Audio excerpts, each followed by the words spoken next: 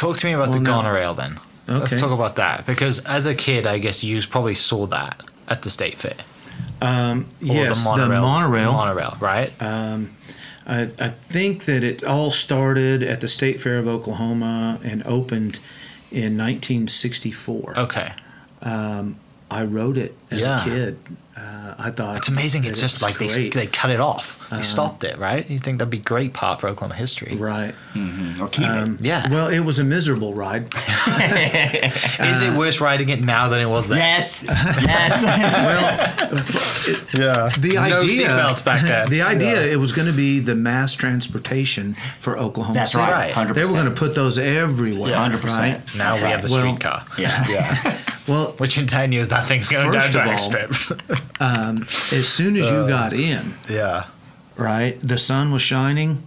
It was 30 degrees hotter in that thing. It's like a greenhouse. Yeah, it's a greenhouse. Growing plants in there. That's right. And it was miserable. You know, the air conditioning didn't work very well. It was, you know, the way that the doors worked, they really couldn't seal it up. It rattled and banged, and there was a lot of problems with it. You know, in order to fill all the seats, you had to climb over seats. You know, to get in. But did you enjoy it? It looked cool. Oh, as a kid, I loved it. Right. You know? I think top speed was like maybe 6 miles an hour.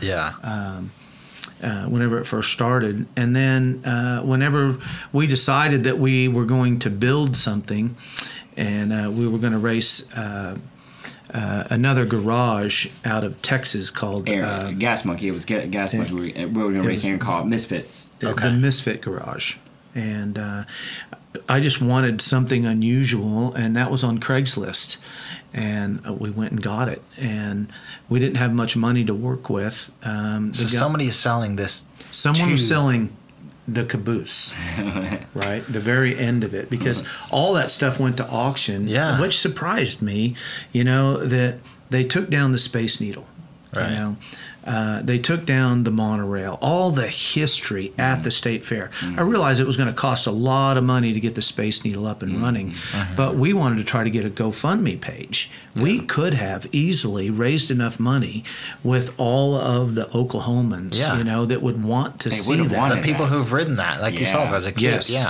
And we could have saved it. Put it in a park. You know? You know, something. We know the blue whale of Catoosa. This is just right. We know that it costs a lot of money to take down. Right. You know, so we could have used part of that money with a GoFundMe page. The monorail was miserable. No one wanted to ride it. You know, and then they left a section of it out there up as a piece of history for the state fair. And then a storm came along, knocked it all down, and then they just chunked it all. Well, there was actually tragedy too. That's right. There was a tragedy with a truck not paying a truck driver trying to go under the, and I think I don't know the whole story, but he ended up not. Right, that's right. So, I think there was a liability there. So I can understand, you know, it was just easier to make it go away, but we wanted to jump on board, you know, and try to save this stuff. So obviously, whenever this monorail came up on Craigslist, I was all over it. You know, we were going to make a race car out of this thing, and it turned out that you know, I thought that I wanted the engine, the front part, right? But the only thing available was this caboose. Well, when you turn it around the other way, you know, we're left-hand steer, and the door was on the left-hand side, so it all worked out perfect. And the caboose was lighter. It was just an aluminum frame with some stainless steel, fiberglass. It was still pretty heavy because the thing wound up weighing 4,500 pounds, and that's pretty heavy for a race car. Anyway, it almost killed us whenever we built that thing for the show. There again, my engine builder, Mark Brown, out of Salina, Kansas, Advanced Engine Machine, he built an LS motor for it that made 1,800 horsepower with a Pro Charger. And the thing is ridiculous. If, you know, every once in a while we'll get it out and we'll drive it around. And it's a little, since it's all-wheel drive, if you're not in the right spot, and you put it to the floor, it'll change lanes on you. Yeah, you got to pay attention. You got to pay attention. It's a powerful machine. It is. It's different.